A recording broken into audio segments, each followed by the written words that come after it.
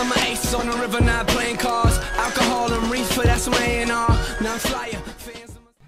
Hey guys, me, Pure Redfish here, today with the video. Before I start off this new RP glitch after patch 1.11, I will be live streaming throughout this whole weekend and probably through the next couple of weeks and months and stuff like that. But yeah, we'll be hosting open lobbies and crew only games and all that kind of stuff. So please join my crew in the description below if you guys want. I already have like 385 members, almost 400 or something, and I started it a long time ago, and I'm going to be way more active on there. So if you guys want to join that, then it's really up to you. But I will be hosting open lobbies when I'm live streaming and stuff like that. So yeah, let's get into this video. So basically the first step of this new unlimited RP glitch after patch 1.11 in GTA 5 Online is to go to the start menu, go over to the online tab, go to jobs, go to host job, go down to Rockstar created jobs, go to versus, and then look for the map called Crooked Cop. Now it is a versus map, and you will need 2 people to start it, and that's the only downfall to the map or the game type or this RP glitch. But yeah, just get 2 people to start it with, or 3.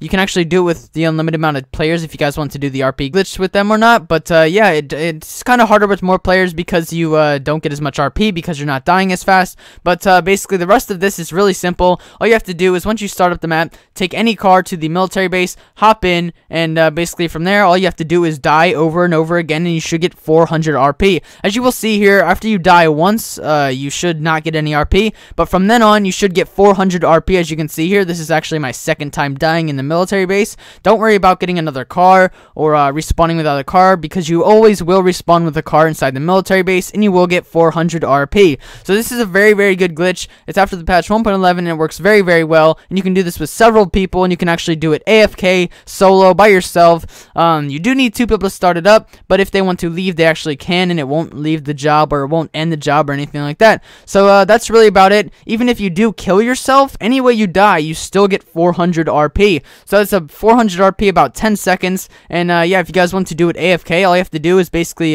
put a little rubber band or elastic band on your controller sticks, your thumbsticks, and it should be perfectly fine. You can go in circles, and you won't have to worry about your controller or you getting disconnected from the match. And the tanks will actually come around and shoot you with their bullets, or run you over, or the military guys will shoot you, and they always keep respawning even if they do blow up or die, because it is the military base and that's what happens.